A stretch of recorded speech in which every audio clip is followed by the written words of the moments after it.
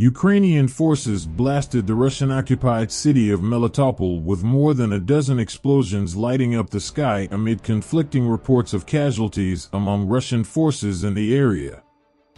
Residents of the strategic southern city of some 150,000 people reported that large explosions rang out in eastern Melitopol late on December 10th, with fires burning into the morning of December 11th.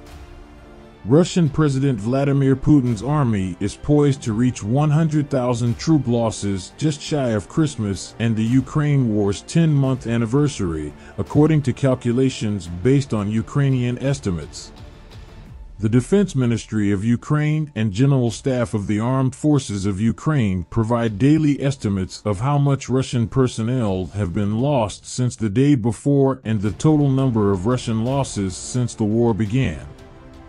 In a rare admission, a Russian official acknowledged recently on state television that the military was playing catch-up and forced to go on the defensive against Ukraine as the war-torn country continues to receive impactful Western weapons and aid.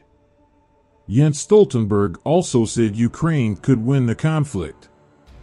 Britain's Ministry of Defense estimates Russia has lost about a third of its ground combat force since the war began in February.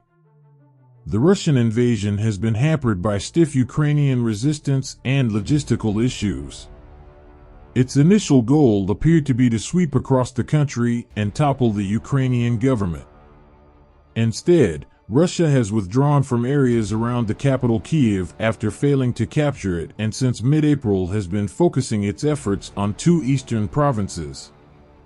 That profound miscalculation has affected the course of the war and triggered the reconfiguration of Russia's forces, for example, special operations troop deployment to large cities. Those forces achieved some immediate limited objectives, but not to the extent of enabling conventional battalions to occupy those areas in a stable way. These examples are just some of the newest signs that Putin's war in Ukraine is not going to plan.